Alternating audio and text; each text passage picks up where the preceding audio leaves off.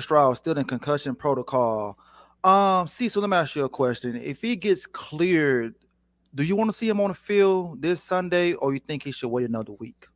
No, we're in playoff contention. I want to see you play. Like we draft you number 2 to play. We didn't draft you to sit in the side. So if he's healthy enough to be cleared and he's good to go, I want to see him out there playing. Like our best chance to win is with him on the field. No offense to Case, no offense to Davis Mills, but if we want to win, we got to have CJ in the game. So if he's healthy enough to go, let's go. I think you're sitting at 7-6 right now. Correct me if I'm wrong. Yeah, 7-6.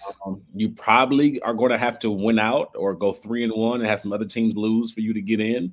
So if you still are pursuing the playoffs, which I'm pretty sure we are, he needs to play if he's healthy enough. So that's just my opinion.